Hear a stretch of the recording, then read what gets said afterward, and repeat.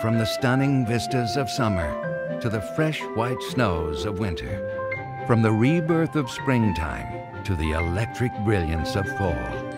No matter if you're young in body or young at heart, the Wilds of the Rockies has the perfect season and program for your own mountaintop experience. Colorado has the best weather in the world. The mountains are majestic. We have beautiful lakes, blue sky. I think one of my favorite things about Colorado is the big sky. And you just really feel here in Colorado, you just sort of feel closer to God in a sense. I just love it.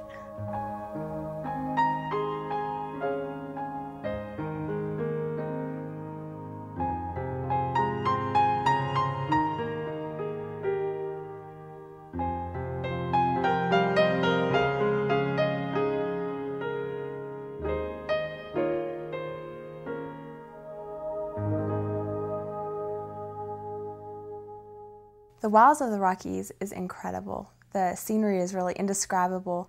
It's out of the city. It's kind of off by itself. We went on horseback riding and we were able to see some different deer, mule deer, different varmints and marmots. We've seen elk, we've seen chipmunks, birds, you name it, we've got it. Honestly, it's majestic. Man, it is.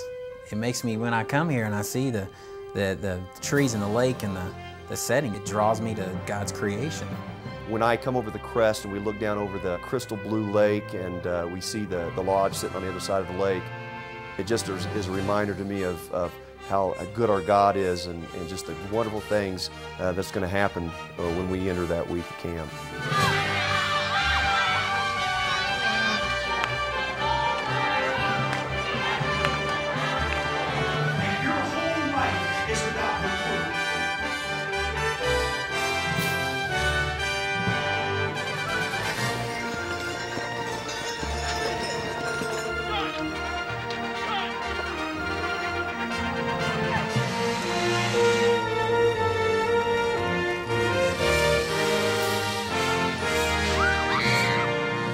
One thing that is really unique about the Wilds of the Rockies is how the Lord uses the program to work in the lives of the campers. The campers see how a Christian can have fun in every area. You're set apart from the rest of the world. You're not going to hear the noises of the city.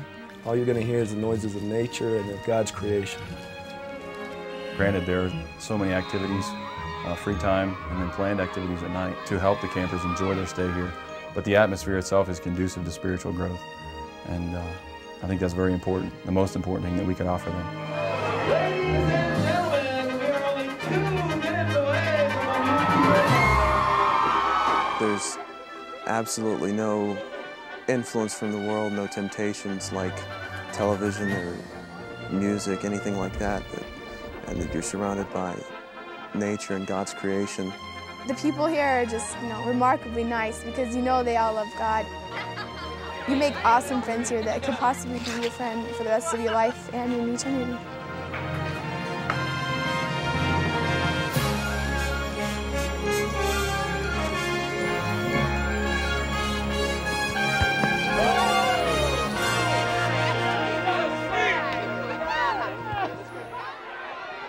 The program here at camp is designed to break down barriers and pull kids out of their comfort zone. We try to get them to think of a cause bigger than just their world, to fight hard, to play hard, and we find that when a camper does that, it really opens them up to the preaching in the evening services. This kind of ministry is one where kids can really come and have a week that's just packed with tremendous things.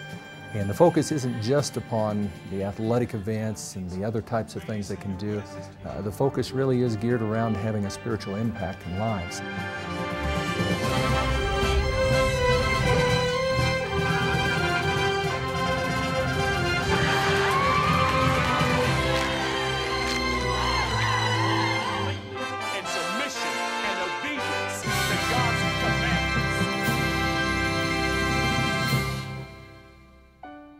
The Lord works it out every time to where when I come to camp, the preachers, they talk on exactly what I need. They get right in your face and they tell you the truth. I know the speaker's been really good about really backing up every single thing he says with the Bible. And when it's founded on the Bible, you cannot refute it. You cannot say that's not true. The preaching is very specific. Every person is going to get something out of it because it speaks to every person from every walk of life.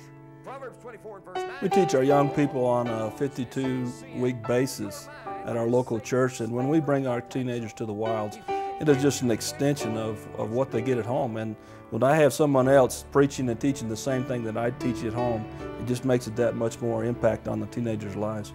I want to challenge you this week at camp to open your heart to God's Word, because it's the Spirit that quickeneth. The flesh profiteth nothing. The words that I speak unto you, their spirit and their life. Oh, we'll try to tell you. Jeremiah 15:17 said, I did not sit in the assembly of the mockers.